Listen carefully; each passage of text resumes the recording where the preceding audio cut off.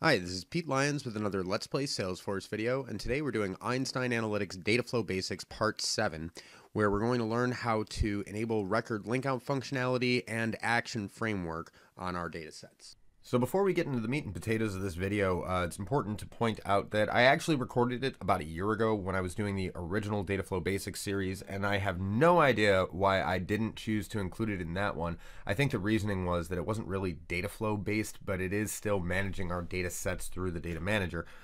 So not sure why it ended up on the cutting room floor, but it's still pretty relevant content, with the exception that Wavelabs has been disabled, and a lot of the different things that you're seeing me do are now going to be addressed through dataset fields. So to get to dataset fields, you just want to open up any data set, and that's going to be right in this fields button here, and all the different configurational changes that I make can be done from this screen. Other than that, there are some subtle differences in the UI, and now I have a new microphone, so the recording quality is a little different than it was a year ago, but I decided, what the heck, we'll include the video. So back in the day, we used to have to do this with the XMD, either by manually editing the JSON or by using Wavelabs. And I do need to make a quick disclaimer statement about Wavelabs. It is not technically officially part of the product. It's put out by Salesforce Labs, so it's about as close as you can get to official, but it is not technically official, which means that, if it breaks something, support is not necessarily going to assist you if you log a ticket, and it could go away at any time. That said, I use it constantly, and it's awesome. And it's also, it's bittersweet, because I do like seeing this functionality come into the product proper, and at the same time, I'm also going to be sad to see Wavelabs go away. So let's look at how we can now, through the Analytics Studio, enable record linkout and action framework on our data sets. Now, we can do this two ways. We can either go to the Datasets tab, which gives us a list of all of our data sets, or we can, from the Data Manager, go to the Datasets tab, which gives us a list of all of our data sets. So let's pick one. I'm kidding. There's actually a really good reason why there are two different versions of just lists of data sets. From here, you have the ability to edit a data set, create a recipe, delete the data set, and clicking on the data set will by default try to create a new recipe. By contrast, in the Analytics Studio, your option is only going to be to edit, and clicking on it will explore it. So let's look at what the edit options are. From here, it's going to be exactly the same regardless of where you get to it from. So one thing to call out, you can download the XMD from here and actually see how the code gets updated based on the changes that we are going to make. But what we really need to do is come down here and click on our Configure Actions button. So let's take a look at how this works. We're going to click on the account.name field, and first thing we're going to need to do is we're going to need to give it a record ID, because the system has no way of knowing which column in your data set actually contains the ID for the record that you want to look at. You might think, oh, well, account.name, I clearly want the column that starts with 001 because that's the object prefix for account. No, it doesn't know that, because maybe you've also got linkout functionality on, owner name and, some other lookup that you got. Who knows? So you have to declare an ID column so it knows what Salesforce record you're actually talking about. Display fields, we're going to skip over for the moment. We will be coming back to this.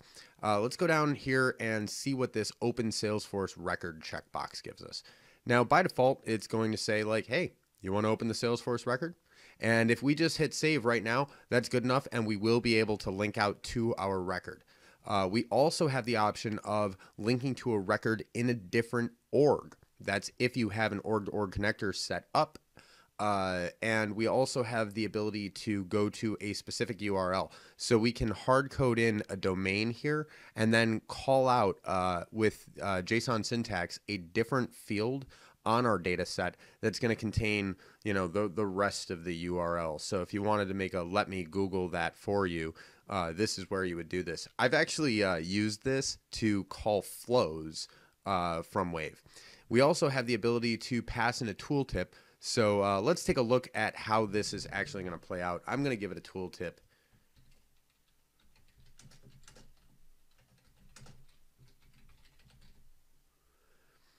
And we'll switch that back to Salesforce record for the time being. And while we're here, I will show what the perform Salesforce actions does. Now we can choose all or just choose specific actions, but it's going to list off the actions that are available from account. So, you know, post a link, log a call, new account, new case.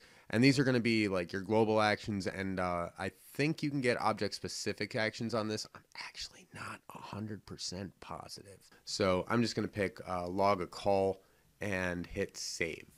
So now let's take a look at how this affects our data set. We're going to switch to values table, add the account name field. And we can see that now we've got this drop-down caret for show record actions menu. If we click on that, we're going to see that we have open record. There's the custom tooltip show me my accounts that I typed in. And this is the action that we've chosen to enable. So this is not restricted to only the values table.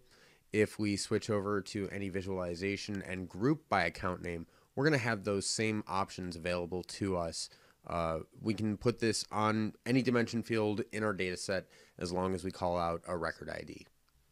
Now let's switch back and take a look at how the display fields comes into play. So if I was to select account industry instead of account name, I imagine that I could have multiple accounts. So what if I said, well, my record ID field is still account ID and it's got multiple matches? Well, I'm going to display the fields account name and account owner ID.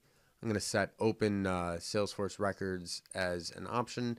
And when I hit save and go take a look at my data set, then group by that industry field, I have my caret, but because multiple records have been selected, I get the account name and account owner ID that I told it to include as columns, so I can figure out which one of the accounts included in that bar am I actually trying to interact with. And then once I select one, I can open the record in Salesforce. So I couldn't make this video and not cover Wavelabs at all. So I'm logged into wave-labs.herokuapp.com and I've given it access to my Let's Play org. I'm going to select the XMD editor. And then I'm going to choose from one of my data sets here.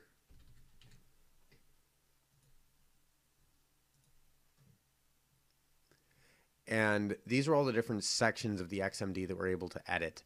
So derived dimensions and derived measures are going to be anything that you created on a dashboard level with SACWL or whatever, but all we really need to look at right now is dimensions. And if we scroll down to account industry and account name, we'll see the options that we had populated. So I've got account ID as my record ID field. The record organization ID field is going to call out which org it's coming from if you have a multi-org connector. And record display fields, we'll see that there's values populated for that in the account industry entry for the XMD. So this is a really powerful tool. I'm really sad to see it go. At the same time, let's get it all in one place. So I really hope that eventually we will see full one-to-one XMD modification capabilities that we had in Wavelabs available in the UI.